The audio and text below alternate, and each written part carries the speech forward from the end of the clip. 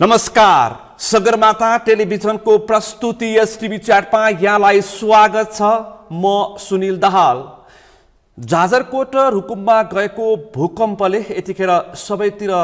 त्रास फैलिएको छ। जाजरकोट र भूकम्पको जुन खालको एपिसेन्टर पर्यो, अब 72 सालको जुन खालको त्रास थियो त्यो फेरि दोइन सक्छ कि भन्ने आम मानिसमा चिन्ता बढेको छ। 6.4 रेक्टरको भूकम्पले त्यति ठुलो जनधनको क्षति भइसके पछाडि मध्यपश्चिम र सुदूरपश्चिम भूकम्पको अवस्थामा कति डरलाग्दो अवस्थामा छ भन्ने विषय यतिखेर दृष्टिकोणहरू आफ्ना तरिकाले पेश भइरहेका छन्। आफ्नै विश्लेषण र टीका टिप्पणी भइरहेको छ। यस्तो अवस्थामा राज्यले के कस्तो तयारी गर्नुपर्छ, नेपाल भूकम्पको दृष्टिकोणले कति डरलाग्दो अवस्थामा छ र कस्तो खालको मापनका भूकम्पहरू जान सक्छन् भन्ने खालका टिप्पणीहरू पनि भइरहेका छन्। किनकि सुदूरपश्चिम र मध्यपश्चिममा लामो समयदेखि भूकम्प गएको छैन, त्यसकारण त्यहाँ शक्ति केन्द्र बनेर बसेको छ। त्यसकारण कुनै पनि समय ठुलो जनधनको क्षति हुने गरी भूकम्प जान सक्छ भन्ने खालका टीका टिप्पणीहरू र विज्ञले त्यो खालको तर्कहरू पेश गरिरहेका छन्। भूकम्प पछिल्लो समय टर्कीमा गयो। टर्कीबाट पनि केही पाठ सिक्नुपर्छ भनेर विज्ञले बताइरहेका थिए। किनकि टर्कीमा जुन खालको अवस्था आयो, संरचनाले धेरैको जनधनको क्षति लियो र त्यही खालको अवस्था नेपालमा छ र कमजोर संरचनाले जनधनको बढी क्षति लिन्छ भन्ने त्यो खालको दृष्टिकोण देखिएको छ। त्यसकारण अब हामी कति सचेत हुनुपर्छ, अवस्था कस्तो छ हाम्रो, भूकम्पको हिसाबले हामी कति डरलाग्दो अवस्थामा छौँ, कति त्रासमा छौँ र राज्यले कस्तो खालको संयमित रूपमा संयन्त्रहरू परिचालन गर्नुपर्छ भन्ने विषयमा आज हामी केन्द्रित रहेर जाजरकोट र रुकुममा पछिल्लो समय आएको भूकम्प र त्यसप्रति राज्यको सचेतनाको विषयमा केन्द्रित रहेर छलफल गर्दैछौँ। किनकि भूकम्पको हिसाबले नेपाल अत्यन्तै संवेदनशील क्षेत्रभित्र पर्छ। आज हामी यिनी विषयवस्तुमा केन्द्रित रहेर छलफल गर्दैछौँ। आजको यो छलफलमा मसँग सहभागी हुनुहुन्छ राष्ट्रिय भूकम्प मापन तथा अनुसन्धान केन्द्रकी प्रमुख, खानी तथा भूगर्भ विभागकी प्रवक्ता मोनिका झा। यहाँलाई स्वागत छ। धन्यवाद। नमस्कार। आराम हुनुहुन्छ? आरामै छु। अब शुक्रबार राति जाजरकोट र रुकुममा केन्द्रबिन्दु पारेर 6.4 रेक्टरको भूकम्प गयो र आम मानिसहरूमा एक किसिमको चिन्ता छ। किनकि 72 सालको भूकम्प पछाडिको पराक्रमहरू जाने क्रम जारी छ। 3000 भन्दा बढी पराक्रमहरू गइसकेको छ भन्ने खालको तपाईँ जस्तो विज्ञले बताइरहनु भएको छ। यो पछिल्लो समय शुक्रबार राति गएको जाजरकोट र रुकुमको जुन 6.4 रेक्टरको भूकम्प हो कि 72 सालको पराक्रमको निरन्तरता हो? म छलफल यहाँबाट प्रारम्भ गर्छु, त्यसपछि थप विषय प्रसङ्गमा प्रवेश गर्छु। अनि सर्वप्रथम त मैले चाहिँ यो जाजरकोट भूकम्पमा परि ज्यान गुमाउनु भएकाहरूप्रति हार्दिक श्रद्धाञ्जली व्यक्त गर्न चाहन्छु र साथै जति घाइते हुनुभएको छ उहाँहरूको शीघ्र स्वास्थ्य लाभको कामना गर्न चाहन्छु। सुरुवात त्यहाँबाट गरौँ। र यो हजुरले जुन क्वेसन गर्नुभयो, यो चाहिँ पराकम्प हो कि नयाँ भूकम्प हो? यो चाहिँ नयाँ भूकम्प हो। यो 72 सालको पराकम्प पक्कै पनि होइन। शुक्रबार राति गएको जाजरकोट र रुकुमको भूकम्प भनेको यो एउटा नयाँ भूकम्प हो। पश्चिम नेपालमा गएको भूकम्प हो। यो पराकम्प चाहिँ होइन। त्यहाँबाट सुरुवात गरौँ। अब प्रश्न हुन्छ हामी कस्तो ठाउँमा छ त? भूकम्प किन जान्छ? नेपालमा भूकम्प किन जान्छ भन्ने कुरा आउँछ। अब हाम्रो चाहिँ यो पृथ्वीका सतह भूखण्डहरू छन्। हाम्रो चाहिँ यो 7वटा ठुला टेक्टोनिक प्लेट्स र सानसाना गरेर 16वटा टेक्टोनिक प्लेट्सहरूमा डिभाइड भएको छ। र यो चाहिँ कस्तो छ भन्दाखेरि हामी समुद्रमाथि तैरिरहेको अवस्थामा छ। भूगर्भभित्र जुन एउटा कन्भेक्सन करेन्ट छ त्यसले गर्दा चाहिँ चलायमान अवस्थामा छ। र कस्तो बेला भूकम्प जान्छ? जब दुईटा टेक्टोनिक प्लेटहरू कि त यसरी कन्भर्ज एक आपसमा ठोकिन्छन् त्यति बेला भूकम्प जान्छ, एक अर्काबाट टाढिन्छन् त्यति बेला भूकम्प जान्छ, र एक अर्कासँग प्यारलली मुभ हुँदाखेरि भूकम्प जान्छ। यो तीनटै मध्ये चाहिँ जस्तो एउटा कन्भर्जेन्ट भनेको कस्तो? कतिवटा तरिकाले भूकम्प जान्छ? तीनटा थरी। मुख्यतः हाम्रो बुझ्नुपर्ने 3 थरीको प्लेट बाउन्ड्री हुन्छ। प्लेट भनेको यो भूखण्डहरू चाहिँ तैरिरहेको अवस्थामा छ। त्यो कन्टिनेन्टल समुद्रमाथि तैरिरहेको अवस्थामा छ। हजुर, त्यो सधैँ चलायमान छ र चलायमान हुन्छ। र यसले चाहिँ जब 3 थरीको प्लेट बाउन्ड्रीहरूमा चाहिँ भूकम्प जाने, एउटा कस्तो भन्दाखेरि दुईटा प्लेट ठोकिन्छ त्यति बेला प्लेट ठोकिँदा भूकम्प जान्छ। त्यसपछि दुईटा प्लेट एक अर्काबाट टाढा जाँदाखेरि जुन भल्कानिक इरप्सनहरू हुन्छ त्यसले पनि भूकम्प जान्छ। प्लेटहरू छुटिँदाखेरि पनि भूकम्प जान्छ र एक अर्कासँग प्यारलली यसरी स्ट्राइक स्लिप फल जस्तै टर्कीमा भूकम्प गयो नि त्यहाँ चाहिँ कस्तो थियो भने एक अर्का दुईटा प्लेट घसिँदाखेरि पनि त्यसरी प्यारलली मुभ हुँदाखेरि त्यसले पनि तीन थरीको छ। नेपाल भनेको चाहिँ कस्तो भन्दा कन्भर्जेन्ट प्लेट बाउन्ड्री, हामी भनेको कन्भर्जेन्ट प्लेट बाउन्ड्री जहाँ चाहिँ इन्डियन प्लेट दक्षिणमा छ र युरेसियन प्लेट उत्तरमा छ र इन्डियन प्लेट चाहिँ बिस्तारै घुस्ने क्रम छ यो युरेसियन प्लेट मुनि, त्यसले गर्दा चाहिँ भूकम्प जाने हो। र हाम्रो यो भूकम्प भनेको नेपाल मात्र होइन, यो पश्चिममा चाहिँ हाम्रो पूर्वमा चाहिँ बर्मा, पश्चिममा अफगानिस्तानसम्मको रेन्ज भन्छौँ नि, हिमशृङ्खला 2500 किलोमिटर लेन्थको छ र यो सम्पूर्ण हिमशृङ्खला नै भूकम्पबाट भनेको हिमशृङ्खला हो। भनेपछि हिमालय भनेको खास भनेको कहाँदेखि भन्दाखेरि पूर्वमा चाहिँ बर्मा, पश्चिममा चाहिँ अफगानिस्तान, यो चाहिँ 2500 किलोमिटर लेन्थ छ। यो हिमालय श्रृङ्खला चाहिँ पुरै भूकम्पबाट भनेको श्रृङ्खला हो र त्यसको प्रक्रिया भनेको यही कन्भर्जेन्ट प्लेट बाउन्ड्रीमा जस्तै यो युरेसियन प्लेट मुनि इन्डियन प्लेट जुन सरिरहेछ घुसिरहेछ त्यो प्रक्रियाले चाहिँ गर्दा यो सबै हिमशृङ्खलाको ठुल्ठुलो भूकम्पले हिमशृङ्खलाहरू बनेका हुन्। अब भन्नुहुन्छ कसरी जान्छ भन्ने कुरा, यो कस्तो हुन्छ भन्दाखेरि हाम्रोमा चाहिँ कसरी गइरहेछ भूकम्प, कुन कारणले गइरहेछ? त्यही त कन्भर्जेन्ट, हामी भनेको सबभन्दा यङ्गेस्ट माउन्टेन हो होइन, नेपाल भनेको नेपाल हिमालय भनेको सबभन्दा कान्छो पर्वत हो। कान्छो पर्वत किन हो भन्दाखेरि यो चाहिँ सबभन्दा एक्टिभ कन्टिनेन्टल कोलाइजन जोनमा पर्छ, जहाँ चाहिँ अहिले हाम्रो डेटाले के देखाउँछ भने हाम्रो यो इन्डियन प्लेट चाहिँ एभरेजमा 4 सेन्टिमिटरको दरले सर्दै गइरहेछ।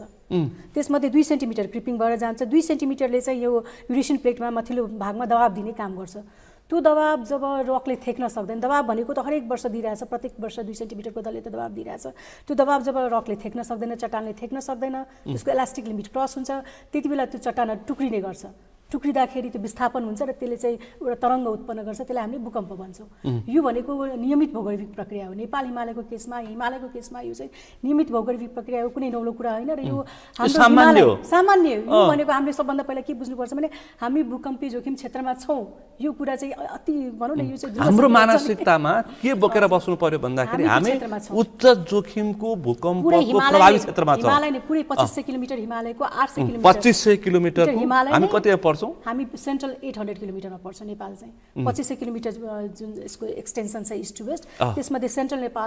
पार्ट चाहिँ नेपालमा पर्छ, त्यो भनेको 800 किलोमिटर। हाम्रो पुरै 800 किलोमिटरै हामी चाहिँ भूकम्पी जोखिम क्षेत्रमा छौँ। त्यो भएर यो डिबेटको कुरा होइन, कहिले हामीले भन्छौँ कहाँ छ जोखिम बढी कहाँ कम छ, पुरै जोखिममा छौँ हामी। नेपालै जोखिममा छ, पुरै हिमालय नै जोखिममा छ। त्यही भएर हामी चाहिँ जोखिममै छौँ। त्यसमा पनि कस्तो हुन्छ भन्दाखेरि यो जुन स्ट्रेस डेभलपमेन्ट हुन्छ नि, यो चाहिँ थिच्दै गर्दाखेरि स्ट्रेस डेभलपमेन्ट हुन्छ। अनि कुनै ठाउँमा यो चाहिँ कस्तो भन्छ नि, मुभ गर्दाखेरि एकै नासले मुभ गर्दैन, फरक तरिकाले मुभ गरेर हुन्छ। कतै बढी स्ट्रेस डेभलप हुन्छ, भूकम्प जान्छ, त्यहाँ जहाँ भूकम्प जान्छ त्यहाँ केही समयको लागि चाहिँ हामी सुरक्षित छ भने हुन्छ। तर अर्को ठाउँमा त भूकम्पको त्यो शक्ति इनर्जी चाहिँ स्टोर भएको हुन्छ। जस्तै अहिले हाम्रो नेपालको केसमा हेऱ्यो भने इनर्जी स्टोर अथवा शक्ति सञ्चय भनेको चाहिँ के हो? त्यो एक्ज्याक्टली मैले भने नि, जसरी यो मुभ भइरहेछ, मैले भने 4 सेन्टिमिटर मुभ भइरहेछ, मुभ हुँदाखेरि यो 2 सेन्टिमिटर क्रिपिङ भएर गयो, जुन तल गयो त्यो त घुस्यो, त्यहाँ मुनि घुस्यो। जुन चाहिँ यहाँ छ 2 सेन्टिमिटर, त्यसले कस्तो दबाब दिने काम गर्छ। दबाब दिँदाखेरि कस्तो हुन्छ भन्दाखेरि त्यसले स्ट्रेस डेभलप हुन्छ कि जस्तै तपाईँले धकेली राख्नुभयो भने त्यहाँ स्ट्रेस डेभलप हुन्छ। त्यो स्ट्रेस त्यो रकको इलास्टिक लिमिट भन्छ, रकको इलास्टिक लिमिट जतिसम्म छ त्यतिसम्म ठिक छ। त्यसपछि रक चाहिँ जस्तै हामीले यो रबरलाई एउटा तन्कायो भने के हुन्छ, जतिसम्म त्यसको लिमिट छ ठिक छ, त्यसपछि चुडिन्छ, चुडेपछि त्यो कम्पन उत्पन्न हुन्छ। त्यही हो भूकम्प भनेको, चट्टान जब टुक्रिन्छ विस्थापित हुन्छ त्यसले एउटा तरङ्ग उत्पन्न गर्छ, त्यही भूकम्प हो। त्यही भएर कतिसम्म थेक्न सक्छ भनेको त्यो रकको रियोलोजिकल प्रपर्टिजहरू भन्छ, रकको त्यो इलास्टिक लिमिटहरू कति छ त्यसमा डिपेन्ड गर्छ। भनेपछि हामीका कति हेक्टरसम्मको जाने त्रास छ? अहिलेसम्म हाम्रो इन्स्ट्रुमेन्टल रेकर्ड हेऱ्यो भने नेपाल भनौँ न संसारभरिकै हामीले डेटाबेस हेऱ्यो भने 60 वर्षभन्दा पहिलाको डाटा हामीसँग छैन। 60 वर्षभन्दा पुरानो डेटाहरू इन्स्ट्रुमेन्टल रेकर्डहरू छैन भने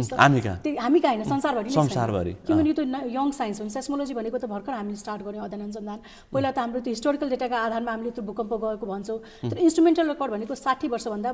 पछिल्ला रेकर्डहरू छैन। र नेपालको केसमा भन्यो भने हामीले त्यो इन्स्ट्रुमेन्टल रेकर्ड खास हामी कहाँ नभएर पनि कलकत्ताको एउटा त्यसमा गरिएको थियो, त्यही चाहिँ पूर्व नेपाल 1990 को जुन भूकम्प छ, पूर्व नेपालको भूकम्प, त्यो 90 सालको भूकम्प भन्छौँ, त्यसको चाहिँ 8.3 भन्छौँ हामीले। 8.3 अहिलेसम्म इन्स्ट्रुमेन्टल रेकर्डमा चाहिँ 8.3 भनेर हामीले चाहिँ बुझेका छौँ। तपाईँहरूको अध्ययनले कतिसम्म जान सक्छ?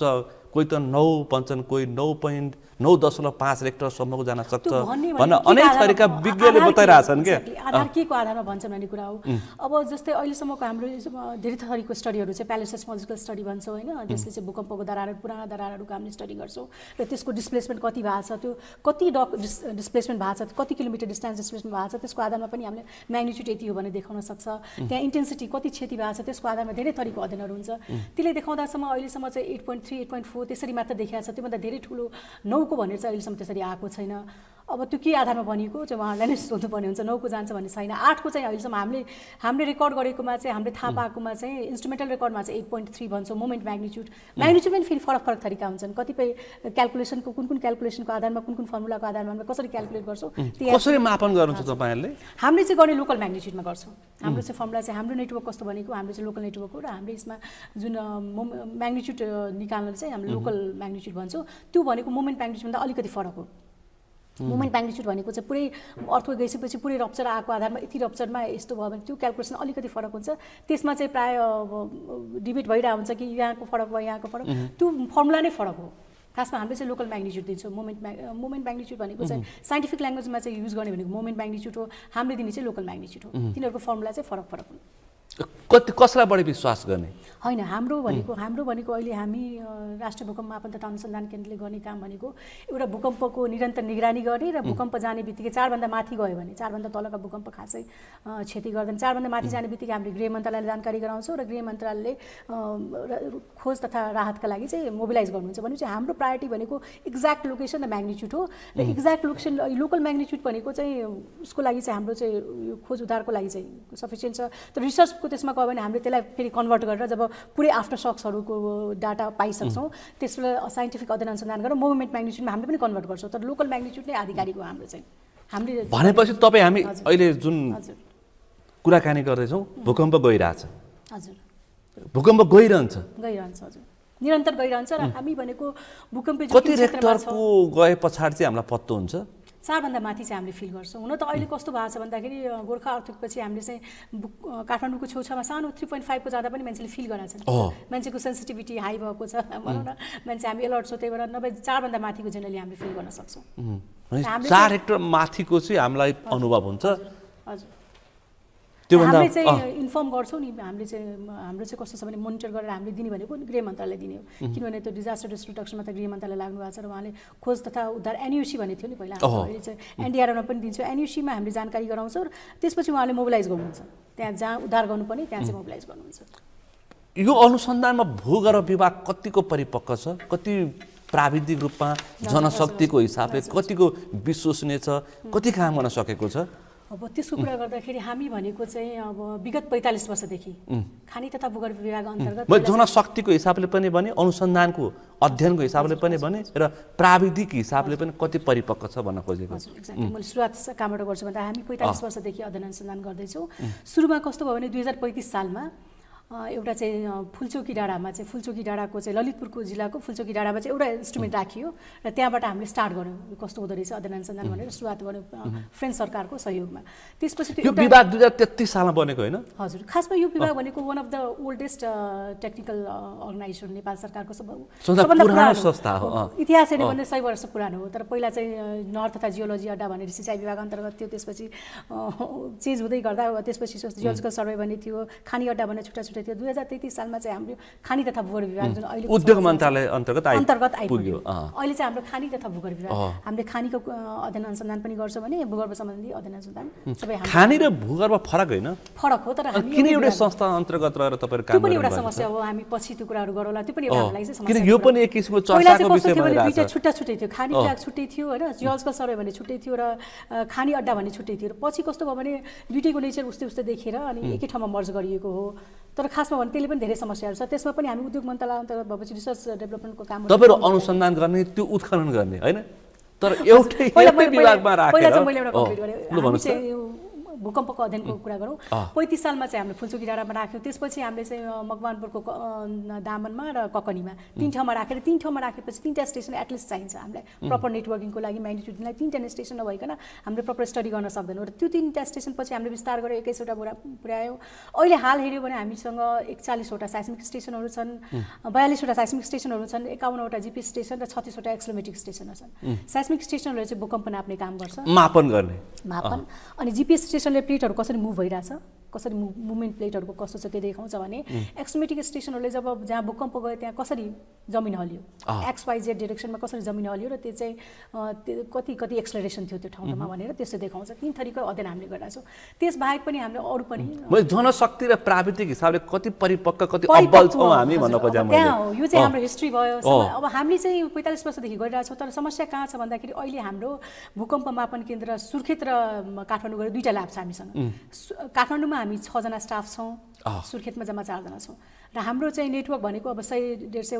150 125वटा स्टेसनहरू छ ठाउँ ठाउँमा छ त्यहाँ हामीले चाहिँ पाले राखेर मोनिटर उहाँहरूले चाहिँ सुरक्षित इन्स्ट्रुमेन्टलाई सुरक्षित होस् भनेर पाले राखेका छौँ सबै डेटाहरू हाम्रो ल्याबमा आइपुग्छ भूकम्प मापन केन्द्र भनेको सुर्खेत र काठमाडौँको ल्याबमा आइपुग्छ र हामी जम्मा 10 जना स्टाफ छौँ जम्मा अब तपाईँले इमेजिन गर्न सक्नुहुन्छ 10 जना स्टाफले हामीले 24 घण्टा ड्युटी कसरी म्यानेज गरिरहेछौँ र 24 घण्टा ड्युटी म्यानेज गर्नलाई बजेटरी एलोकेसन पनि हामीसँग केही छैन जुन देश भूकम्पको लागि एपिसेन्टर अब एक्ज्याक्टली त्यसको अध्ययन गर्ने संस्थामा जम्मा 10 जना जनशक्ति फेरि अध्ययन गर्ने संस्था पनि हालसालै इस्टाब्लिस गरेको संस्था होइन हामीले 45 वर्षदेखि यो कुरामा अध्ययन गरिरहेछौँ र हामीले बारम्बार यो कुराहरू लगाएका छौँ कि हाम्रो ह्युमन रिसोर्स हामीसँग कम छ हामीसँग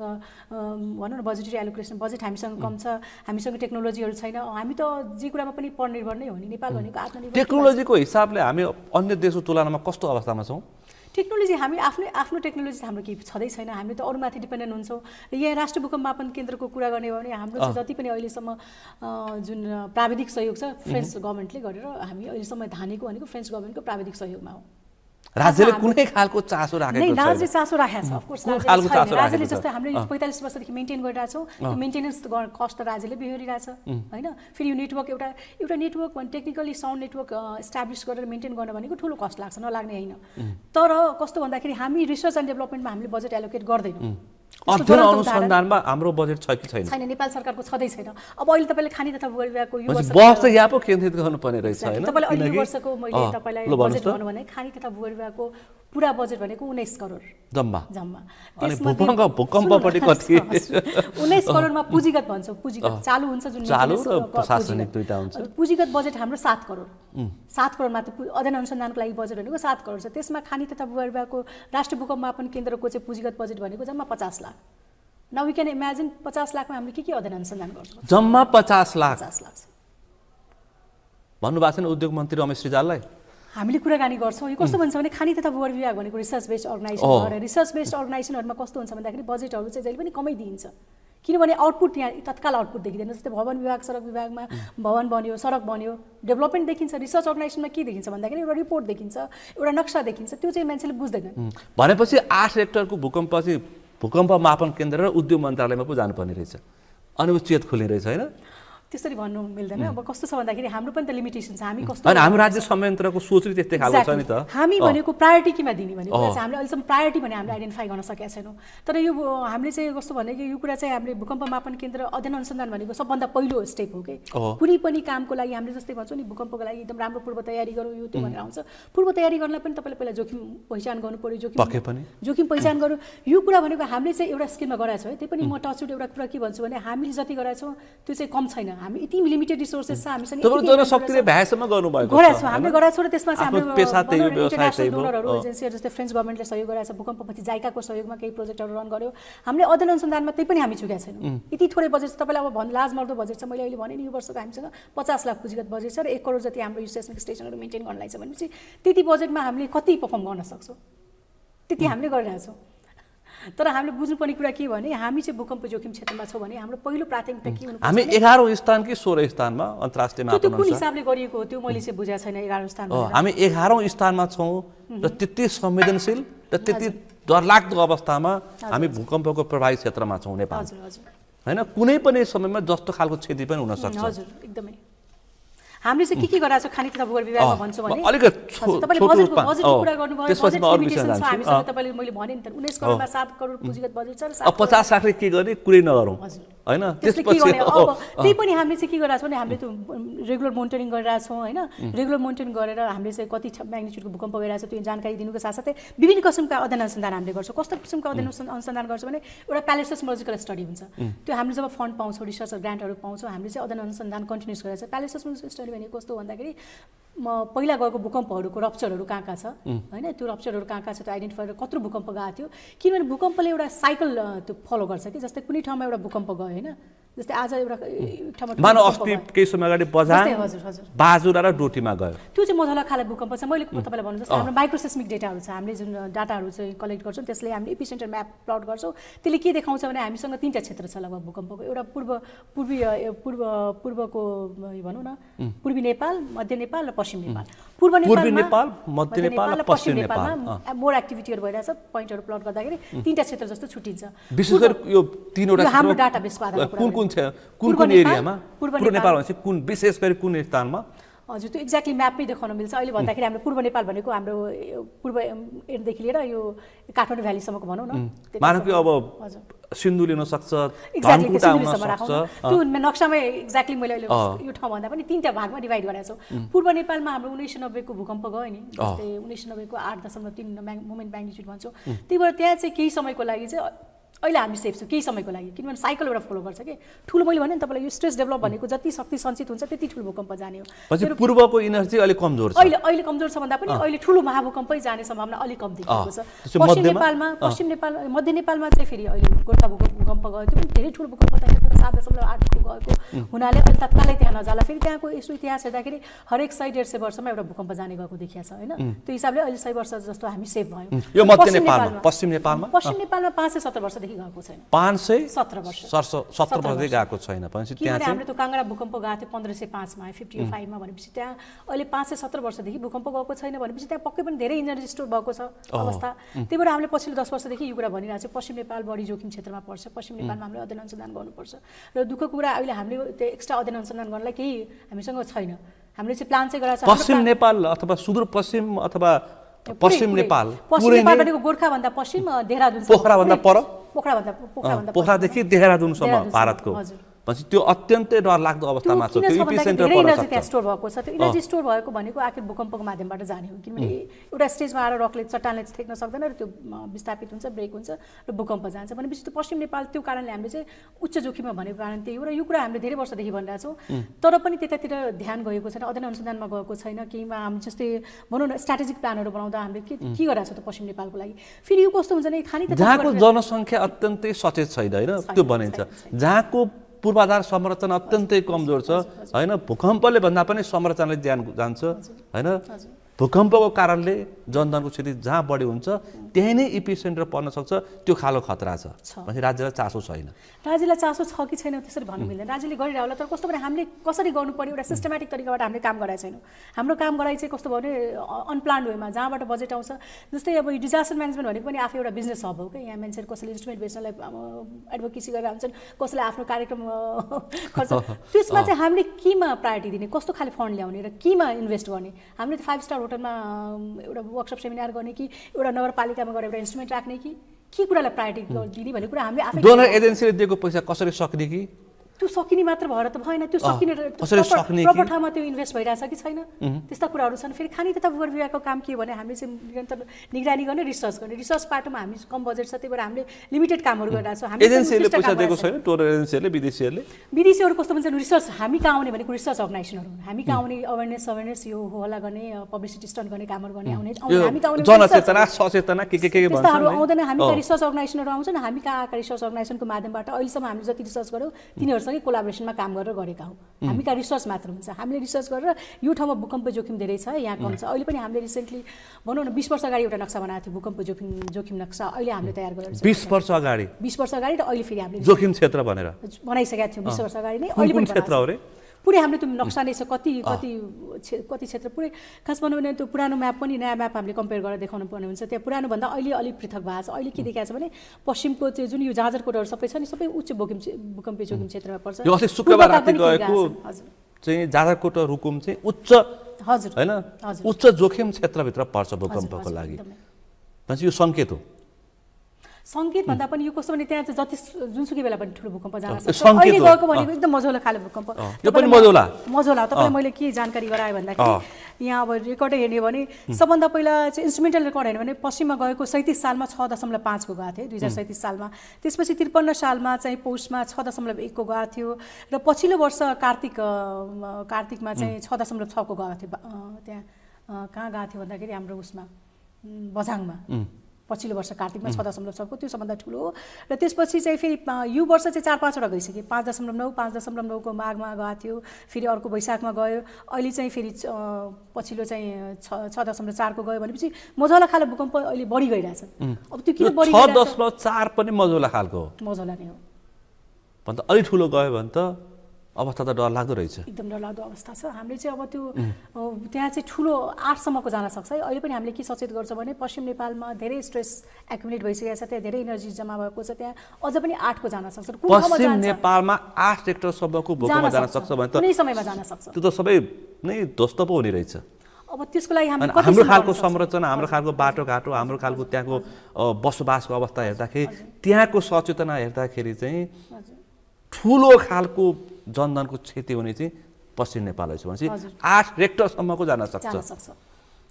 अब के गर्ने पूर्व तयारीको लागि पूर्व तयारी त्यही त हामीले पूर्व तयारीको नाममा तयारी त गरिरहेको छ तर प्रपर वेमा गरिरहेको छैन अहिले हेर्नुहोस् अहिले त 753 वटा सरकार छैन हाम्रो स्थानीय सरकार छ 753 अहिले प्रदेश केन्द्र सरकार स्थानीय सरकारलाई रोल दिएको छ नि त यो भूकम्प के अरे विपद जोखिम न्यूनीकरण सम्बन्धी जुन अधिकार दिएको छ कामहरू जबहरू छुट्याइएको छ स्थानीय निकायले चाहिँ आफ्नो क्षेत्रको कमसम भूकम्प जोखिम की नक्सा एउटा तयार गरेका छ कुनै स्थानीय निकायले तयार गरेका छैन हामीले भ्यू टावर बनाउँछ हामीले यति अरूमा खर्च गर्छौँ हाम्रो क्षेत्रमा कुन कुन जोखिम छ र त्यसलाई जोखिमबाट हामीले कसरी बस्ने भन्ने कुरा कुनै कार्यक्रमहरू भएको छ त स्थानीय निकायमा त्यो गर्नु पर्यो पहिला विपद व्यवस्थापनको विषयमा प्राकृतिक प्रकोप र प्रहारको बारेमा कुनै पनि क्षेत्रमा हामीले भ्यू टावर बनाउँछौँ हामी सर्ट टर्ममा जान्छौँ कि सर्ट टर्म त्यसमा जान्छौँ गेनमा जान्छौँ लङ टर्ममा हेर्ने भने हामी पहिला सुरक्षित हुनु पर्यो नि त त्यो हाम्रो क्षेत्रमा चाहिँ के जोखिम छ भने हामीले त आफै पनि पहिचान गर्न सक्छौँ खानी तथा भूगर्भ विभाग भनेको एउटा सङ्घीय निकाय हो हामी चाहिँ 753 वटा सरकारले हामीले सहयोग गर्न सक्ने अवस्था छैन तपाईहरुले आफै बजेट सङ्घीय सरकारसँग रहेको तपाईहरुसँग 50 लाखको तपाईहरुको बजेट छ भने प्रदेशमा 5 लाख होला स्थानीय तहमा 50,000 होला हैन बढी छ खानी तथा भूगर्भ एउटा दुःखद भनौँ न दुःखद अवस्था के छ भने खानी तथा भूगर्भ विभागले 45 वर्षदेखि हामीले अध्ययन अनुसन्धान गरिरहेका छौँ तर यहाँ हामी भित्रै पनि यो कुराको एक्नोलेजमेन्ट छैन र हामीसँग रिसर्च ग्रान्ट अहिलेसम्म पनि त्यो अवस्थामा पुगेको छैन हामीले आफूले पाएको रिसर्चमा म्याक्सिमम हामीले आउटपुट दिएका छौँ तर यो चाहिँ स्थानीय निकायमा बढी बजेट छ हामी भन्दा खानी तथा भूगर्भ विभाग भन्दा स्थानीय निकायमा बढी बजेट छ त्यसले मैले के रिक्वेस्ट गर्न चाहेँ सङ्घको विभागमा भन्दा पनि स्थानीय तहको विभागमा चाहिँ धेरै बजेट छ अब हजुरले त्यो प्रोजेक्ट चाहिँ राइट ठाउँमा युज गर्नु पर्यो जस्तै हरेक स्थानीय निकायले आफ्नो एउटा जोखिम नक्सा त तयार पार्न सक्छौँ नि हामीले अहिले कस्तो छ भूउपयोग नीतिमा के भनिएको छ भने हाम्रो स्थानीय निकायले चाहिँ risk sensitive land use map बनाउने रिस्क सेन्सिटिभ ल्यान्ड युज भनेको जोखिमको आधारमा जमिनलाई वर्गीकरण गर्ने भन्ने कुरा आएको छ त्यो उहाँहरूले कतिको गरिराख्नु भएको छ उहाँहरूसँग यदि म्यान पावर छैन भने हामीसँग जियोलोजिस्टहरू भूगर्भविदहरू टन्नै हुनुहुन्छ धेरै भूगर्भविद हुनुहुन्छ अहिले त काम नपाएर कतिपय भूगर्भविदहरू विदेश पलायन हुँदै हुनुहुन्छ तपाईँहरूले एउटा हायर गरेर या एउटा त्यो गरेर तपाईँहरूले चाहिँ त्यो आफ्नो आफ्नो क्षेत्रको नक्सा त बनाउनुहुन्छ नि त्यो त बनाउन सक्छ सरकार भनेको को हो त हामी नै हो नि सरकार सबै प्रवक्ताज्यू तपाईहरुको हालत त यस्तो छ भने त्यहाँ तपाईले कस्तो अपेक्षा गरेको स्थानीय तहमा नलगाड गाउँपालिकाको अवस्था कस्तो होला एकजना डाक्टरले हिजो 24 घण्टा काम गरे एकजना डाक्टरको त्यो खालको अवस्था छ त्यहाँको संरचना हेर्नुस् त कस्तो रहेछ थाहा भइहाल्यो हैन एक झड्काले सबै नै सिद्धाइदियो अब त्यहाँको प्राथमिक उपचारको अवस्था त्यस्तो खालको छ अब त्यो ठाउँमा हामीले के अपेक्षा गर्ने यो त राष्ट्रिय इस्यु हो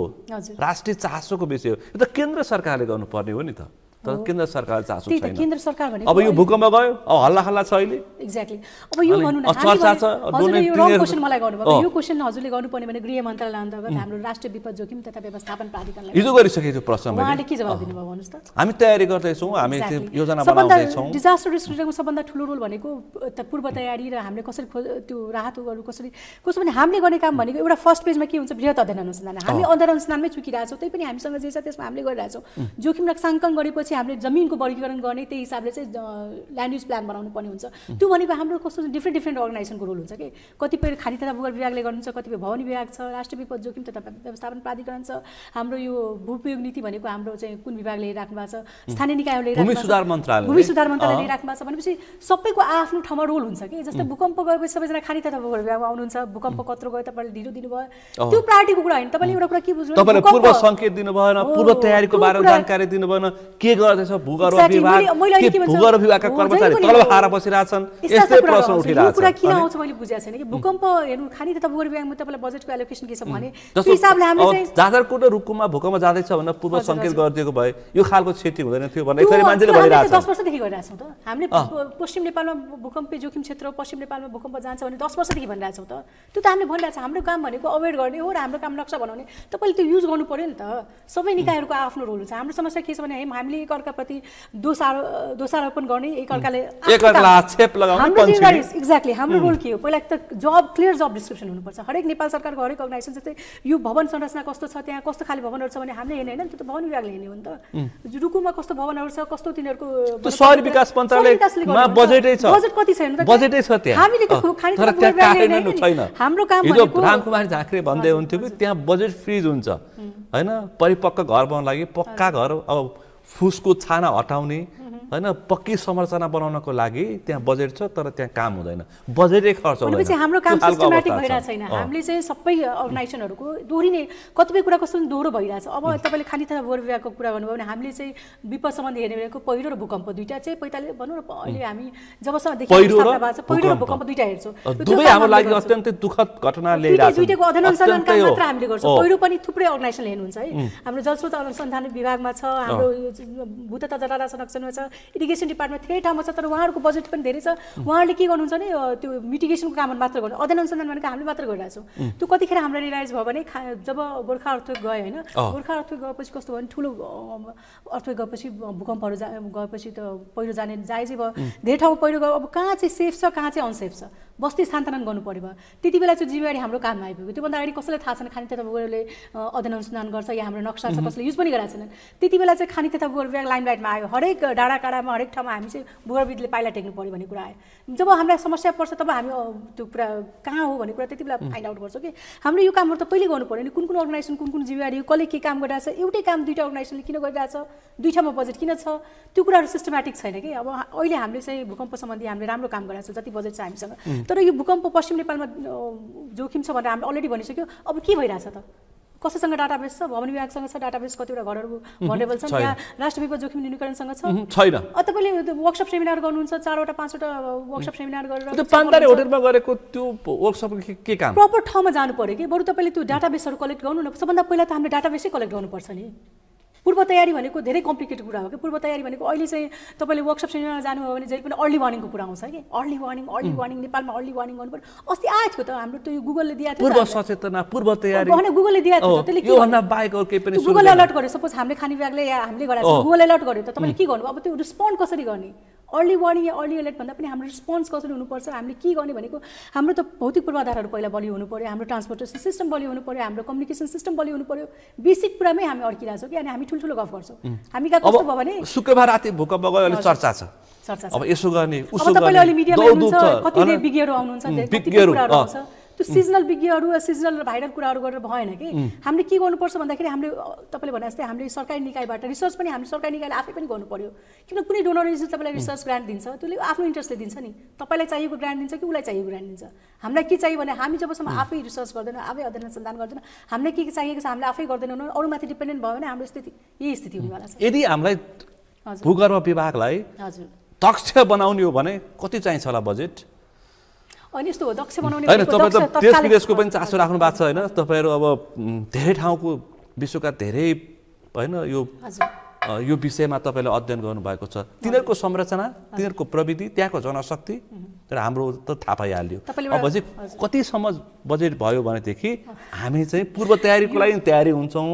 र सम्भावित अध्ययनको लागि पनि अनुसन्धानको लागि पनि हामी दक्ष हुन्छौँ। नेपाल जस्तै हाम्रो नेपाल सरकारको पुरा बजेट छ त्यसभन्दा 10 टाइम्स बढी चाहिँ जापान सरकारको विपद व्यवस्थापनमा बजेट छ। नेपालको बजेट एनुअल बजेट भन्दा 16 खर्ब भन्दा त्यो बढी हुन्छ। त्योभन्दा बढी जापानको चाहिँ विपद व्यवस्थापनमा छ। इन्स्ट्रुमेन्टेसनको कुरा गर्नुहुन्छ नेपालभरि हामीसँग 100 वटा इन्स्ट्रुमेन्ट छ। उहाँहरूको एउटा सिटीमा 2000-3000 इन्स्ट्रुमेन्ट हुन्छ भनेपछि त्यो त हामीले कम्पेरिजन गरेर साध्यै भूकम्प गइरहेको हुन्छ हलिरहन्छ भन्छन्। उहाँ कस्तो त्यहाँ कस्तो छ नि 3टै प्लेट मैले भने नि 3टा प्लेट छ 3 थरीको प्लेट छ त्यहाँ चाहिँ म्याक्सिमम भूकम्प जाने ठाउँ भएर त्यहाँ उहाँहरूको चाहिँ त्यो अध्ययन अनुसन्धानमा त्यति धेरै भनौँ न बजेट एलोकेट गर्नुभएको छ त्यति धेरै कामहरू हुन्छ त्यो कम्पेयर गरेर साध्यै छैन। तर हामीले के गर्न सक्छौँ मिनिमम त हामीले गर्नुपर्ने सबभन्दा पहिला त हाम्रो भौतिक संरचनाहरू नै हामीले चाहिँ जमिनको वर्गीकरण गर्नु पहिला जोखिम नक्साङ्कन गर्नु पर्यो जमिनको वर्गीकरण गर्नु पर्यो हाम्रो भौतिक संरचनाहरू सुरक्षित बनाउनु पर्यो। हामीसँग भएको बिल्डिङ कोडहरू कति युज भएको छ पश्चिम नेपालमा कसैले अध्ययन गरेछ कस्तो खाले बिल्डिङ बन्दैछ त्यो कतिको बिल्डिङ कोडहरू युज भएको छ त्यो त हामी त्यो बेसिक कुरामै अल्झिरहेको छौँ कि अहिले हामीले ठुल्ठुलो गफ गर्नै मिल्दैन। मलाई खासमा इन्टरभ्यूहरू त्यति दिन मन नलागेको कारण त्यो पनि हो हामी एउटा बेसिक लेभलको प्रिपरेसनै गरेर तपाईँले यति बोलेपछि त थाहा भयो त नि बोल्दै नभए कहाँ थाहा हुन्छ त त्यो पनि कुरा ठिक हो। यहाँ कस्तो भयो भने हामी चाहिँ अब यस्तो गर्नुपर्छ उस्तो गर्नुपर्छ भन्ने कुरा गर्छ ठुल्ठुलो अहिले भनेको दबाब दिने हो अहिलेको काम अहिलेको राज्य संयन्त्र राज्य संरचनाको चेत खुल्ने चाहिँ दबाब दिएर मात्रै चेत खुल्छ नभए चुप्प लाएर बस्छ। तपाईँलाई एउटा सानो इक्जाम्पल म दिन्छु भन्नुहोस् त पछिल्लो वर्षको कुरा यो भूकम्प सुरक्षा दिवस भनेर एउटा कार्यक्रम हुन्छ हरेक वर्ष हामीलाई थाहा छ कि छैन त्यसको लागि चाहिँ यो गृह मन्त्रालयमा त्यति बेला हाम्रो रवि लामिछानेजी हुनुहुन्थ्यो गृहमन्त्री त्यति बेला गृह मन्त्रालयमा एउटा मिटिङ कल भएको थियो त्यसमा चाहिँ सबै मन्त्रालयका सचिवज्यूहरूलाई बोलाइएको थियो गृहमन्त्रीज्यू आफै हुनुहुन्थ्यो। त्यहाँ के कुरा डिस्कस भइरहेको थियो भने हामीले भूकम्प सुरक्षा दिवसको नारा के हुनुपर्छ उद्घाटन कसले गर्ने त्यहाँ उपस्थितमा सबैजना सचिवज्यू हुनुहुन्थ्यो। लकिली कस्तो भयो त्यही बेला हामीलाई पनि इन्भाइट गरेको थियो फर्स्ट टाइम म त्यो हाई लेभलको मिटिङ एटेन्ड गरेँ हाम्रो उद्योग सचिवज्यूले चाहिँ तपाईँहरू पनि आउनुपर्छ भनेर हामी गएका थियौँ। त्यो बेला मलाई लिटरली आई वाज सो मतलब डिप्रेस कि मैले के सोचेँ भने यस्तो मास हामी चाहिँ यो मासमा हामीले डिस्कस गर्नुपर्ने भने सहसचिवमा त्यसमा चाहिँ सचिवज्यूहरू हुनुहुन्छ त्यहाँ चाहिँ हामीले के डिस्कस गर्नुपर्ने भने कुन मन्त्रालय कति बजेट छ भूकम्प सम्बन्धी कतिको एक्टिभिटीहरू भइरहेछ हाम्रो पूर्व तयारी के छ हामी कहाँ अब चुकेका छौँ या खानी तथा भूगर्भ विभागको त त्यहाँ नामो निशान छैन त्यहाँ त मैले आफूलाई इन्ट्रोड्युसै गर्नु पर्यो म खानी तथा भूगर्भ विभाग राष्ट्र भूकम्प मापन तथा अनुसन्धान केन्द्रको प्रमुख कुरा हाम्रो यो त्यति बेला मैले के सजेस्ट गरेको थिएँ नि यो विपद जोखिम दिवसहरू भन्दा पनि जस्तै international day of disaster risk reduction त्यसरी एउटा नेसनल डे बनाऊ त्यसमा हामी बढी प्रायोरिटी नदिउँ बरु हामीले हरेक स्थानीय निकायमा एउटा इन्स्ट्रुमेन्ट राखौँ नि त अध्ययन अनुसन्धानमा ध्यान दिउँ न। हामीले चाहिँ चाहिने ठाउँमा हाम्रो टाइम भनेको इन्भेस्ट होइन वेस्ट गरिरहेको छौँ कि हामीले गलत जग्गामा गलत ठाउँमा वेस्ट गरिरहेको छौँ। अब अहिले भनेको हाम्रो प्लान के छ भने अब हामी मैले धेरै ठुलो कुरा गर्न मिल्दैन कि मेरो बजेट तपाईँले देख्नु भएको छ कति बजेट मसँग छ मैले ठुल्ठुलो गफ दिएर काम हुँदैन। मैले चाहिँ हाम्रो अर्गनाइजेसनबाट हामीले चाहिँ अब प्रधानमन्त्रीजीसँग भेट्नुपर्छ या गृहमन्त्रीसँग कोसँग भेट्नुपर्छ कुराकानी गरेर हाम्रो चाहिँ अलिकति सिस्टमेटिक अहिले हाम्रो समस्या ठुलो समस्या के छ अरू कुरा छ 24 घण्टा ड्युटी म्यानेजमेन्टको लागि समस्या छ हाम्रो कहाँ स्टाफ भनेको जम्मा 6 जना छ म समेत गरेर र आलो पालो बस्नुपर्छ। हामीले चाहिँ हाम्रो नर्म्स जुन छ त्यसमा चाहिँ 8 घण्टाभन्दा बढी ड्युटी गराउनु मिल्दैन स्टाफहरूलाई र त्यसको लागि हामीले छुट्टै कुनै किसिमको फन्ड पनि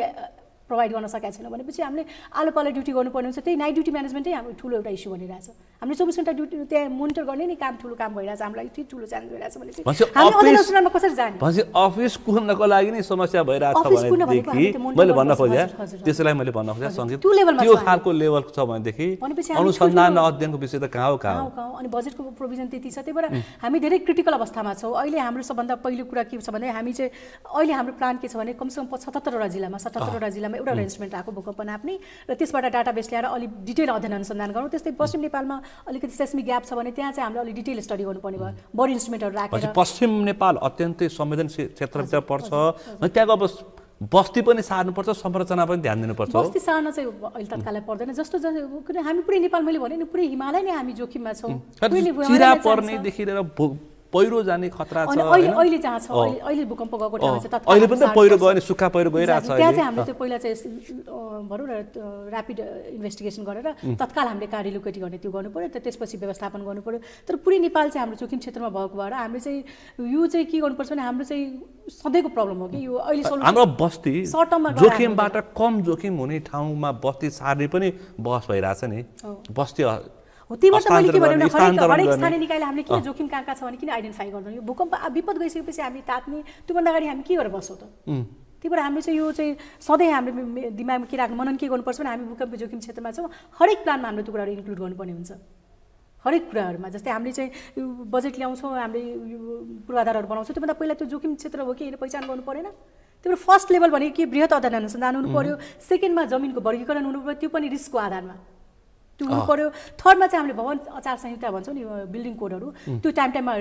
रिन्यू गर्नुपर्ने हुन्छ होइन। त्यसलाई हामीले चाहिँ इन्जिनियरिङ प्यारामिटर हामीले पनि प्रोभाइड गर्छौँ र त्यो लागू भएको छ कि छैन भवन आचार संहिता पश्चिम बङ्गालमा। यहाँ बस कस्तो भइरहेछ कि भूकम्पले ज्यान जान्छ कि संरचनालाई ज्यान जान्छ भन्न बस भइरहेछ। हामी कस्तो अवस्थामा छौँ, केले जान्छ ज्यान? प्रश्न पार्दैनस् त, जनधनको क्षति केले हुन्छ? होइन अभियसली जनधन एक थरी मान्छेको मानसिकता के छ बुझेको मान्छे भूकम्पले जनधनको क्षति गर्छ भन्छ। भूकम्पले भन्दा पनि भूकम्पले जुन संरचनाहरू भत्किने हो त्यसैले हो क्षति हुने। तर संरचनाको मिनिमम गाइडलाइन्सहरू के छ, कस्तो बनाउने हो, हामीले रेट्रोफिटको कुराहरू गर्छौँ होइन। पश्चिम नेपालमा कति घर छन् रेट्रोफिट गर्न सकिने? एकचोटि भवन विभागमा त्यो पनि बजेट छुट्याएको थियो रेट्रोफिट गर्ने पश्चिम नेपालका घर। पुरा पश्चिम नेपालका घरहरू कस्ता छन् पहिला त्यो एक्सेस हुनु पर्यो नि, कस्तो छ रेट्रोफिट गर्न मिल्ने छन् कि छैनन् भनेपछि हामी 4 हेक्टरको भूकम्पले सर्फिसियल ढल्ने खाला घरहरू संरचना छन्। त्यो कुराहरू त्यो त हामीले गर्ने होइन, खाने तथा भवन विभागले गर्ने। हामी सबै निकायहरू मिलेर काम गर्नुपर्छ कि यसमा चाहिँ मल्टिपल स्टेक होल्डर हुन्छन्। भूकम्प जोखिम न्यूनीकरण भनेको एउटा अर्गनाइजेसनले एउटा संस्थाले गर्नु हुँदैन कि, यहाँ मल्टिपल स्टेक होल्डरहरू छन्। सबैले आफ्नो जिम्मेवारी बुझेर आफ्नो जिम्मेवारी हामीले राम्ररी गऱ्यो भने केही हदसम्म हामी सुरक्षित हुन सक्छौँ। र यसको उपाय भनेको भूकम्पले हामीले रोक्न सक्दैनौँ, थेक्न सक्दैनौँ, हामीले गर्न सक्ने भनेको पूर्व तयारी नै हो। र भूकम्पले मान्छे मर्ने होइन, भूकम्पले संरचनाहरूले मर्ने हो। तर संरचनाहरू हामीले कसरी बनाउनु त, कस्तो जमिनमा? जस्तै अहिले तपाईँले हेर्नुहुन्छ 6 पछिल्लो वर्ष 6.6 को गयो भूकम्प बजारमा होइन। कति क्षति भएको थियो त्यति बेला, कति मान्छे मरेको थिए? कम मरेको थिए, क्षति पनि कम भएको थियो। 6.6 हेक्टरको जाँदाखेरि 6 जनाले ज्यान गुमाएका थिए, 7 जना घाइते भएका थिए, क्षति पनि कम भएको थियो। अहिले 6.4 को जाँदा कति भयो त क्षति? त्यो सयौं मान्छेको ज्यान गयो, ठुलो जनधनको क्षति भयो। किन भयो भन्दाखेरि अहिले जुन हाम्रो जाजरकोट भनेको चाहिँ जियोलोजिकली कम्प्लेक्स एरिया हो। त्यो क्लिपे भन्छौँ, न्यापे भन्छ, हामी कस्तो भन्दा माइग्रेटेड रकहरू, त्यहाँ त्यो फल्टहरू थ्रस्टहरू दरारहरू अलरेडी भएका ठाउँमा भूकम्प गयो भने त्यसको इन्टेन्सिटी बढी हुन्छ। भूकम्प जानुभन्दा भूकम्पले जुन इनर्जी रिलिज गर्छ नि, त्यो इनर्जी रिलिज एक ठाउँमा गर्छ, अर्को ठाउँमा गर्दा क्षति फरक हुन्छ। किन फरक हुन्छ? त्यो ठाउँको लोकल जियोलोजी कस्तो छ, त्यहाँको कस्ता स्ट्रक्चरहरू छन्, त्यहाँको ग्राउन्ड वाटर कन्डिसन कस्तो छ, ती सब कुराले पनि त्यहाँ क्षति बढी कम हुन्छ। कस्तो छ त्यसो भए? त्यहाँ कमजोर अवस्थामा छ, त्यहाँ न्यापे भन्छ हामीले, त्यो भनेको आफै एउटा त्यो थ्रस्ट रकहरू छन् त्यहाँ, त्यहीबाट त्यहाँ धेरै क्षति भयो भनेपछि यो त हामीले अध्ययन गरेको भएर थाहा पायौँ। त्यो कुराहरू अध्ययन गरेर त्यही हिसाबले प्लानिङ गर्नुपर्छ। कुनै ठाउँमा चाहिँ हामीले चाहिँ धेरै बलियो घर बनाउनु पर्ने हुन्छ, कुनै ठाउँमा चाहिँ हामीले चाहिँ भनौँ न अलिकति लाइट स्ट्रक्चरहरू बनाउनु पर्छ। जहाँ हामीलाई थाहा छ यो कमजोर संरचना छ, हामीले त्यहाँ जतिसुकै ठुलो भनौँ न बिल्डिङ कोड युज गरेर जतिसुकै ठुलो संरचना बनाइदियो त्यो भत्किन्छ, किन त्यो जमिनै कमजोर छ। त्यही भएर सबभन्दा ठुलो कुरा भनेको फर्स्ट स्टेप भनेको जमिनको वर्गीकरण नै हो, जहाँ हामी चुकिरहेछौँ। पहिलो काम भनेको चाहिँ जमिनको वर्गीकरण हो। कहाँ बढी प्रभावित क्षेत्र, कहाँ कम प्रभावित क्षेत्र, कहाँ ठिकै सामान्य प्रभावित क्षेत्र। ठुलो बिल्डिङ बनाउनु चाहिँ एकदम त्यो बिल्डिङ कोड युज गरेर एकदम ठुलो स्ट्रक्चर बनाउनु छ, त्यही पनि त्यो भत्किन्छ। जति परिपक्व बनाए पनि जति पक्की बनाए पनि भत्किन सक्छ। कस्तो छ त्यसमा डिपेन्ड गर्छ। त्यही भएर हाम्रो जमिन चिन्नु, हाम्रो जमिन कस्तो छ त्यसको वर्गीकरण गर्नु सबभन्दा महत्त्वपूर्ण कुरा हो। र खानी तथा भूगर्भ विभागले चाहिँ जियोलोजी सम्बन्धी अध्ययन अनुसन्धान गर्छ। र हाम्रो स्थिति कस्तो छ भने हामीले चाहिँ लार्ज स्केल स्टडी गर्नै सकेका छैनौँ अहिलेसम्म। हामी पहिला फर्स्ट स्टेपमै चुकिरहेछौँ। हामीले पनि आफ्नो ठाउँमा गर्नुपर्छ, लोकल लेभलले पनि आफ्नो जमिन वर्गीकरण गर्ने, त्यो पहिचान गर्ने काम चाहिँ लोकल लेभलले पनि गर्न सक्छ। कस्तो भने हामीले चाहिँ एउटा बनाएको छौँ भने अहिले चाहिँ हाम्रो उसमा आएकै छ लोकल लेभलको रोलहरू यो छ भनेर सबैले आफ्नो रोल प्ले गर्यो भने केही हदसम्म चाहिँ न्यूनीकरण हुनसक्छ। त्यो भूकम्प चिरा पर्छ नि, त्यो चाहिँ नेपालमा कति सम्भावना छ? कस्तो त्यो भूकम्प जाँदाखेरि माटो जमिन चिरा पर्छ नि, खाल्टो हुन्छ। जस्तो हामीले एकचोटि यहाँ लुकुनथैलीमा देख्यौँ 72 सालको भूकम्पमा, त्यो खालको खतरा चाहिँ कति छ? त्यो धेरै छ। कस्तो भने कस्तो मैले भने नि तपाईँले त्यहाँ कस्तो ग्राउन्ड वाटर गर्ने, जस्तै भूकम्प आउँदाखेरि भूकम्पको इनर्जी हल्लिने मात्रै हो कि जमिनै फाट्ने जमिन फाट्ने पनि हुन्छ। जहाँ चाहिँ कस्तो हुन्छ भने तलतिर ग्राउन्ड वाटर लेभल लो छ होइन, त्यहाँ धेरै पानी युज भइसकेको छ, त्यस्तो ठाउँमा चाहिँ बढी कोल्याप्स हुने चान्सेसहरू हुन्छ। धेरै कुरा जियोलोजिकल भनेको धेरै कुराहरूले फरक पार्छ कि कुनै ठाउँमा कति क्षति हुन्छ भन्ने कुरा चाहिँ त्यो बिल्डिङ हामीले राम्रो बनाइदियो तर जमिन लुकनथलीमा त्यो घरहरू भाँसेका थिए, अरू ठाउँमा त भाँसिएन। त्यहाँ कस्तो थियो भने त्यहाँ त्यही ग्राउन्ड वाटरलाई चाहिँ त्यहाँबाट झिकिएको थियो, ग्राउन्ड वाटर झिकेपछि जमिन खाली भयो, त्यति बेला जमिन मुनिको पानी धेरै कुराले धेरै भूकम्प गयो भने त्यस्तो क्षेत्रमा चाहिँ जमिन भाँसिन्छ, जमिन फाट्छ। कतिपय ठाउँमा चाहिँ कस्तो जियोलोजी छ, कस्तो स्ट्रक्चर छ, कुनै ठाउँमा हाम्रो फाउल छ जमिन मुनि, कमजोर संरचना छ भने त्यहाँ पनि भाँस्ने गर्छ, त्यस्तो ठाउँहरूमा चाहिँ बढी भाँस्ने हुन्छ।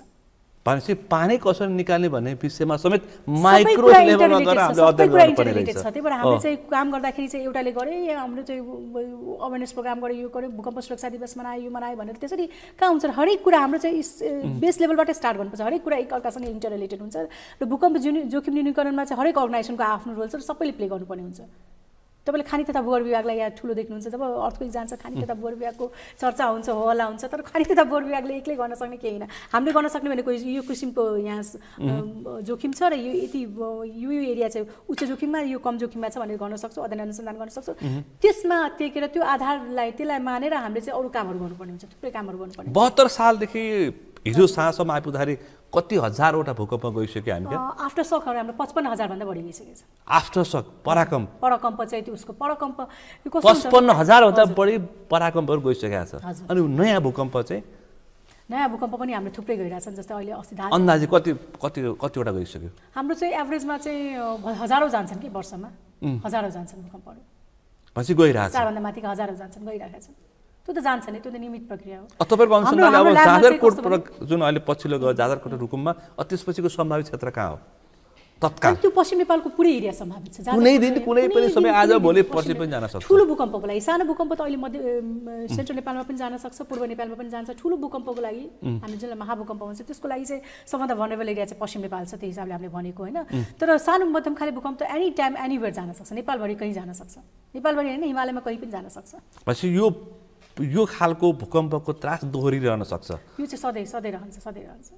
भन्छ हामीले जापान जस्तो तयारी गर्नुपर्ने रहेछ। जापान जस्तो हाम्रो क्षमता पनि हुनु पर्यो नि त। जति क्षमता छ त्यसमा हामीले कति गर्न सक्छ, लिमिटेसन त आफ्नो ठाउँमा छ। तर जति हामीले गरिरहेको छ त्यो पनि राइट ठाउँमा गरिरहेको छैनौँ कि, त्यो देखियो। हामी जुन एउटा कस्तो हुनुपर्छ भने जस्तो यो बाहिरबाट आएको डोनर एजेन्सीहरू दिएको फन्डहरू पनि कहाँ युटिलाइज गरेर त्यसको लागि पनि एउटा ओभरसाइट एजेन्सी चाहियो। जस्तै नेपाल सरकारले आफ्नो बजेट त कहाँ खर्च गरिरहेको छ, अप्ठ्यारो दुरुपयोग अनुसन्धानहरू आयोहरूले सही ठाउँमा गरिरहेको छैन, हामीले मोनिटर गर्छौँ। तर बाहिरबाट आएको फन्डहरू कहाँ गइरहेछ त, केमा गइरहेछ, त्यसको मोनिटरिङ गर्ने पनि एउटा चाहिँ मेकानिजम हुनु पर्यो जस्तो लाग्छ मलाई। यो पछिल्लो समय टर्कीमा गएको भूकम्पबाट पनि धेरै कुरा सिक्नुपर्छ भन्ने खालको हामीले चर्चा सुन्यौँ। जुन खालको भूकम्प आउँदाखेरि चाहिँ सुरक्षाको मापन गरिन्थ्यो त्यो चाहिँ टर्कीमा फेल खायो भन्ने खालको चर्चा पनि सुन्यो। त्यो चाहिँ के हो? टर्की भनेको कस्तो भनौँ न एउटा डेभलप कन्ट्री हो। मैले पछिल्लो टर्कीमा गएको डरलाग्दो भूकम्प जहाँको संरचनाले नै धेरैको ज्यान गयो र त्यहाँ स्ट्रक्चर बनाउनलाई पनि राज्यले कारबाही गर्यो। त्यहाँ कस्तो भयो भने त्यहाँ चाहिँ कस्तो हामीभन्दा बढी अध्ययन अनुसन्धान भएको र उहाँहरूले चाहिँ बिल्डिङ कोडहरू पनि युज गर्दै पनि त्यस्तो भयो भनेपछि त्यसबाट पनि हामीले के सिक्नुपर्छ भन्दाखेरि हामीले चाहिँ यो भूकम्प प्रतिरोधी घर मात्र बनाएर या बिल्डिङ मात्र बनाएर मात्र हुँदैन, हाम्रो सबै कुरा मेकानिजम हुनु पर्यो। जस्तै मैले भने नि हामीले बिल्डिङहरू सेफ बनाउनु पर्यो, हाम्रो ट्रान्सपोर्टेसन सिस्टम, हाम्रो कम्युनिकेसन सिस्टम सबैको ओभरअल रोल हुन्छ कि। त्यहाँ चाहिँ जो क्षति त्यति भएको कारण कस्तो थियो, त्यहाँ चाहिँ यो दुईवटा प्लेट रिलेटिभली मुभ हुँदाखेरि जोडले ठोकिए, एकअर्कासँग जोडले ठेके, त्यसले गर्दा चाहिँ बढी सेकिङ भयो। त्यहाँको चाहिँ इन्टेन्सिटी हाई थियो कि गोर्खा भूकम्प भन्दा त्यहाँको सेकिङ जुन छ नि, भूकम्पको इनर्जी रिलिज हुने एउटा कुरा हो र त्यो इनर्जीले त्यहाँको एरियामा कसरी क्षति गर्छ भन्ने कुरा फरक कुरा हो। त्यो सेकिङ चाहिँ गोर्खा भूकम्पभन्दा बढी थियो, त्यहाँ त्यही भएर धेरै क्षति भयो। त्यहाँ ठुल्ठुला बिल्डिङहरू पनि थिए, हाइराइज बिल्डिङहरू थिए। त्यही भएर हामीले चाहिँ धेरै कुरा सोचेर अगाडि बढ्नुपर्ने हुन्छ। भनेपछि कहीँ 4.4 मा जाँदाखेरि पनि ठुलो प्रभाव पर्छ, कहीँ 6 जाँदाखेरि पनि कम प्रभाव पर्छ। किन फरक पर्छ भन्दा जमिन कस्तो छ त्यसले धेरै फरक पार्छ जमिनको। त्यही भएर जमिनको वर्गीकरण म जहिले पनि के भन्छु भने हाम्रो चाहिँ अध्ययन अनुसन्धानको बेसमा हामीले सबभन्दा पहिला जमिनको वर्गीकरण गर्नु पर्यो। हामी त्यहाँ चुकिया छौँ। अहिले पनि भूउपयोग नीति छ, तर त्यो हामीले स्थानीय निकायमा बुझ्दाखेरि उहाँले के भन्छ, हामीले कृषि योगी जमिन र बस्ती योगी जमिन गर्छ, त्यसमा पनि प्ले हुन्छ। त्यो कुराहरूमा पनि कस्तो भन्दाखेरि विज्ञहरू राखेर डिटेलमा स्टडी गराइएको छैन। सबभन्दा पहिला हामीले जमिनको वर्गीकरण गरेर त्यो हिसाबले इन्फ्रास्ट्रक्चर डेभलप गर्नुपर्छ। त्यो चाहिँ तपाईँले पहिरोको पनि विपदको पनि अध्ययन गर्नुहुन्छ होइन? हजुर, हामीहरूले त्यो पहिरो जाने ठाउँ जिल्लाहरू, पहिरो जाने जिल्लाहरू मेन हाम्रो त्यो लेसर हिमालय मध्य पहाडी भन्छौँ नि, पर्वत श्रृङ्खलामा त्यहाँ बढी जिल्ला गइरहेछन् र त्यहाँ चाहिँ बढी जाने सम्भावना भनेको त्यो लेसर हिमालयमै चाहिँ हो। तर हामीले चाहिँ नेसनल स्केलको अहिलेसम्म नक्सा तयार पारेका छैनौँ। त्यहाँ पनि जाइकाको एउटा टिमले सर्वे गर्दै हुन्थ्यो। अस्ति मलाई इमेल गर्नुभएको थियो, तपाईँहरूको कति छ यो पहिरो सम्बन्धी अध्ययन अनुसन्धानको लागि बजेट भन्दाखेरि त्यो बजेटको जुन हामीले कुरा गर्दाखेरि उहाँहरू चाहिँ त्यतिमा तपाईँले के गर्नुहुन्छ भन्ने कुरा आयो कि। त्यही भएर हाम्रो चाहिँ कस्तो छ भन्दाखेरि अध्ययन अनुसन्धानमा जबसम्म हामी प्रायोरिटीमा पर्दैन, हाम्रो लागि हामीले आफै अध्ययन अनुसन्धान गर्नु पर्यो। त्यो अध्ययन अनुसन्धानको बेसिसमा हामीले चाहिँ पूर्व तयारी गर्नुपर्छ। यो सुक्खा पहिरो गइरहन्छ नि पछिल्लो समय, यो चाहिँ के हो? यस्तो हुन्छ जस्तै अब सुक्खा पहिरोहरू टेक्टोनिक एक्टिभिटीहरूले गर्दा जान्छ। जस्तो अहिले भूकम्प गयो, भूकम्पले गर्दा पनि सुक्खा पहिरोहरू जान्छ र जहाँ फाल्टहरू छन् त्यो एरियामा चाहिँ सदाबहार पहिरोहरू गइरहेका हुन्छन्। सुक्खा पहिरोहरू त्यो चाहिँ जियोलोजिकल स्ट्रक्चरहरू त्यस्तो हुन्छ, त्यहाँ चाहिँ पहिरो गइराख्ने हुन्छ। अनि अर्को रेनी सिजनमा पहिरो जानु त हामीले सामान्य हो, पानी पर्दाखेरि त सामान्य हो। पानी हामीलाई चाहिँ अलिक आश्चर्य लाग्ने चाहिँ पानी नपर्दाखेरि पनि भूकम्प जान्छ किन होला भन्ने लाग्छ नि हाम्रो जस्तो नबुझा मान्छेलाई त। पहिरो चाहिँ किन जान्छ भन्दा त्यहाँ चाहिँ कमजोर संरचनाहरू हुन्छ, त्यहाँ चाहिँ फाल्टहरू हुन्छ, फोल्डहरू हुन्छ, यो कुचिएको हुन्छ। त्यहाँ चाहिँ कस्तो भने त्यो कमजोर भएर आफै सुक्खा पहिरोहरू गइरहेका हुन्छन्। जस्तो हामी सिन्धुपाल्चोकमा देख्छौँ नि, त्यसकारण यहाँ भनिँदैछ सिन्धुपाल्चोकको बस्ती नै सार्नुपर्छ भन्ने खालको बहस पनि कन्टिन्युस त्यो भूकम्प पहिरोहरू गइरहेछ त्यो ठाउँमा चाहिँ हामीले सकेसम्म बस्नु हुँदैन किनभने त्यो कन्टिन्युस जानु भनेको त्यहाँ पक्कै पनि कुनै जियोलोजिकल स्ट्रक्चर छ विक स्ट्रक्चर त्यसले गर्दा चाहिँ कन्टिन्युस पहिरो गइरहेछ भनेपछि त्यो सधैँ भनरेबल ठाउँ हुन्छ त्यस्तो ठाउँबाट हामीले मान्छेलाई सारेको राम्रो यो एकीकृत बस्तीको पनि भूकम्पको कारण र भूकम्प पछाडि र पहिरो कारणले गर्दाखेरिमा अलिकति राज्यको चेत खुलेको पनि देखिन्छ यो एकीकृत बस्तीको अवधारणा पनि आइरहेछ त्यसोलाई चाहिँ कुन कुन जग्गा उपयुक्त छ नेपालमा एकीकृत बस्ती हैन मानव त जोगाउनु पर्यो नि जीवित मानव त जोगाउनु पर्यो हैन अकालमा मर्नुबाट बस्नको लागि चाहिँ एकीकृत बस्तीको अहिले परिकल्पना गरिएको छ कुन कुन क्षेत्र उपयुक्त होला कस्तो भयो भने एकीकृत बस्ती सबै ठाउँमा भनेर अहिलेसम्म त्यो भूकम्पपछि गोर्खा भूकम्प जमिनको हिसाबले कुरा गर्दैछु है गोर्खा भूकम्पपछि हामीले चाहिँ के हदसम्म त्यो कुराहरू अध्ययन अनुसन्धान गरेका थियौ हैन कहाँ चाहिँ टेम्पोररी सेटलमेन्ट कहाँ गर्ने डिटेल स्टडी गरेर पर्मानेन्ट लोकेसन कहाँ गर्ने रिलोकेट कहाँ गर्ने भन्ने कुराहरू गर्यो त्यो चाहिँ अध्ययन अनुसन्धानै गर्नुपर्छ त्यहाँ पनि के देखियो भन्दाखेरि खासमा भन्यो भने हामी नेपालमा चाहिँ जति पनि पहाडमा बसेका छौँ नि सबै पुरानो पहिरोहरूमाथि बसेका छौँ पुरानो पहिरोमाथि नै बसेका छौँ जति हामी पहाडमा बसिरहेका छौँ हामी पुरानो पहिरोमाथि बसिरहेका छौँ हामी जोखिम त अलिकति रिस्क त सबै ठाउँमा हुन्छ किनभने पुरानो पहिरोमा किन बसेका हुन्छौँ भने त्यहाँ मलिलो माटो हुन्छ खेतीपाती गर्ने योग्य जग्गाहरू हुन्छ हामी त्यस्तैमा बसिरहेका छौँ खोलाको छेउमा चाहिँ बाढी जाने सम्भावना हुन्छ नै त्यो पुरा जेरो रिस्क भनेको नेपालमा कहीँ पनि पाउनुहुन्न तपाईँलाई जेरो रिस्क हुँदैन तर कतिसम्म रिस्क भनौँ न म्यानेजेबल रिस्क छ भने त्यो हिसाबले हामीले त्यो गर्नुपर्ने हुन्छ त्यसको लागि पनि अध्ययन अनुसन्धानै गर्नुपर्छ हाम्रो त्यो नेपालभरि चाहिँ कहाँ बस्ती सेफ छन् भनेर हाम्रो डिटेल स्टडी अहिलेसम्म भएको छैन त्यही भएर त्यो एक तपाईँ थोर बहुत के अध्ययन अनुसन्धान गर्नु भएको छ हजुर हामीले चाहिँ जियोलोजिकल म्यापहरू बनाएका छ जियोलोजिकल म्यापमा चाहिँ अलिकति सेफ अनसेफ भन्ने हुन्छ जस्तै जियोलोजिकल नक्साहरूले चाहिँ भौगोलिक अध्ययन गर्दाखेरि चाहिँ यहाँ चाहिँ अलिक सेफ छ यहाँ अनसेफ छ भन्ने देखाउँछ तर त्यो पुरै हामीले त्यसरी बस्ती बसाल्न हामीले चाहिँ एउटा इन्जिनियरिङ जियोलोजी तथा इन्भाइरोमेन्टल स्टडी भनेर सहरोन्मुख जहाँ छ नि बस्तीहरू त्यहाँ चाहिँ यो ठाउँमा चाहिँ नक्साङ्कन भनौँ न यहाँ यो चाहिँ सेफ छ भनेर बनाएका छौँ तर त्यसरी पुरै नेपालको चाहिँ हामीले अहिलेसम्म अध्ययन त्यो त ठुलो बजेट ठुलो स्केलको बजेट चाहिन्छ नि त्यसको लागि त हामीले गरेका देशै भूकम्पबाट देशै बाढी पहिरोबाट देशै पहिरोबाट पीडित छ भनेदेखि त अब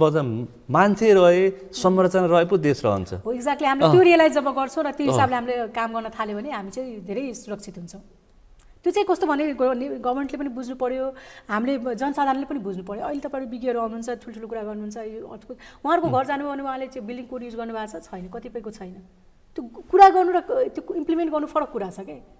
तपाईँले अहिले हामीले चाहिँ बिल्डिङ कोड युज गरेको छौँ त घरमा छैन अनि हामी कस्तो मतलब ठुलो कुरा गर्नु र काम गर्नु भनेको टोटली फरक हो हामी भनेको त्यो अवेर छैनौँ कि हामी सर्ट टर्म त्यसमा गइरहेछौँ अहिले हाम्रो कस्तो छ भने हामीले चाहिँ 5 तले घर बनाएर हामीले चाहिँ त्यसबाट भाडा आउँछ भन्ने सोचिरहेको छौँ तर त्यो बिल्डिङ सेफ छ कि छैन भोलि त्यसले जान पनि जान सक्छ भने त्यो हिसाबले हाम्रो त्यो डेभलप भइसकेको छैन कि सोचाइ त्यो पहिला हामी आफैबाट चेन्ज हुनुपर्छ हामी चेन्ज हुनुपर्छ अनि हामीले सराउन्डिङका मान्छेहरू चेन्ज गर्ने नेपाल सरकारले के गरिदिन सक्छ हरेक पर्टिकुलर मान्छेको घर बनाइदिन सक्छ नेपाल सरकारले एउटा स्ट्राटेजी ल्याउन सक्छ एउटा प्लानिङ गर्न सक्छ हामी पनि चुकेका छौँ नेपाल सरकार पनि आफ्नो ठाउँमा चुकेका छ हाम्रो डिफ्रेन्ट अर्गनाइजेसनको डिफ्रेन्ट हुन्छ तर सबै कुरा नेपाल सरकारले गर्ने होइन तपाईँ हामी पनि त एउटा सजग नागरिक हो नि हाम्रो केही जिम्मेवारी छैन र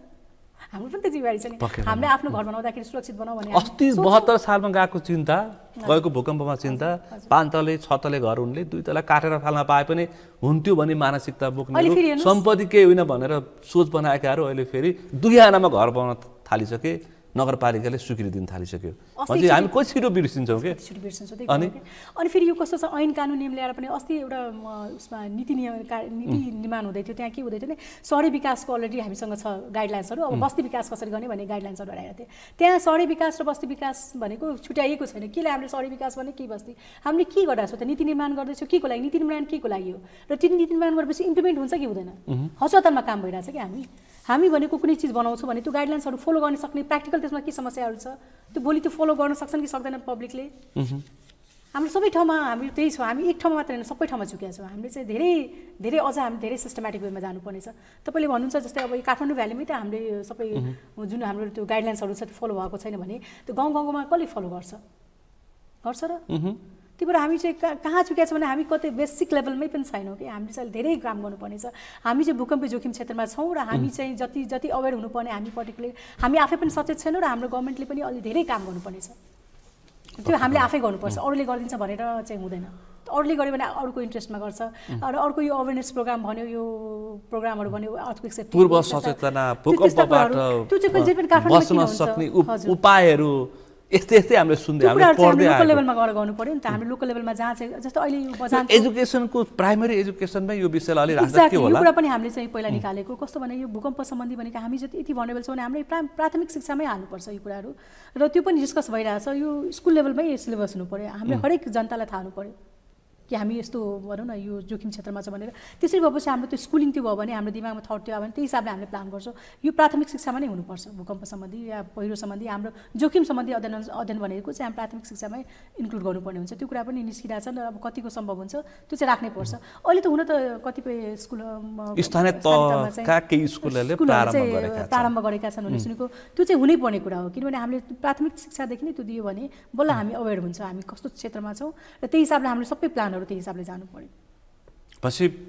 प्राइमेरी एजुकेसनमै यो भूकम्पको अथवा यो प्राकृतिक प्रकोपको हिसाबले नेपाल भन्ने देश अत्यन्तै संवेदनशील छ जोखिममा छ उच्च जोखिममा छ सर्वोच्च अहिले त उच्च होइन